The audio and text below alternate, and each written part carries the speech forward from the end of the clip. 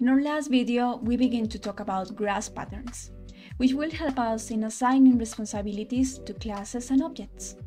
So today, I'm gonna continue talking about low coupling and high cohesion. Both rules are very similar, are basically the same thing but from another point of view. So let's get started.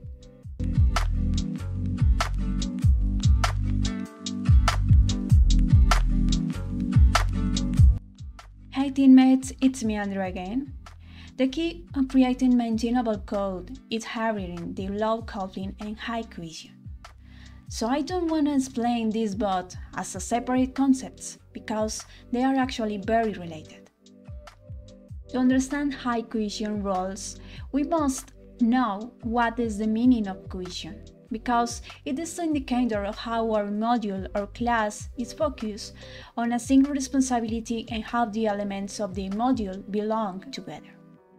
High cohesion is closely related to low coupling, because when we concentrate related code to one place, the need to reference other parts of the application is reduced. So using a simple example here, we are watching a bad implementation with low cohesion.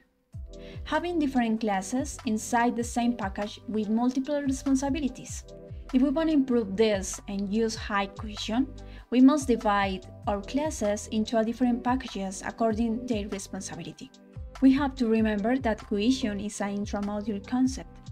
On the other hand, low coupling is an intermodule concept that states that we should create the smallest number of references between objects as possible. We can achieve it by distributing the responsibility.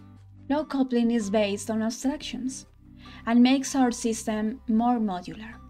Things that are not related should not be dependent of each other. We can see here a simple example of high coupling with many dependencies between the objects.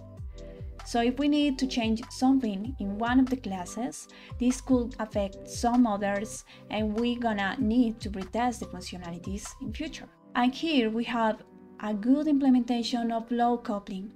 In this case, we are using a common coupling.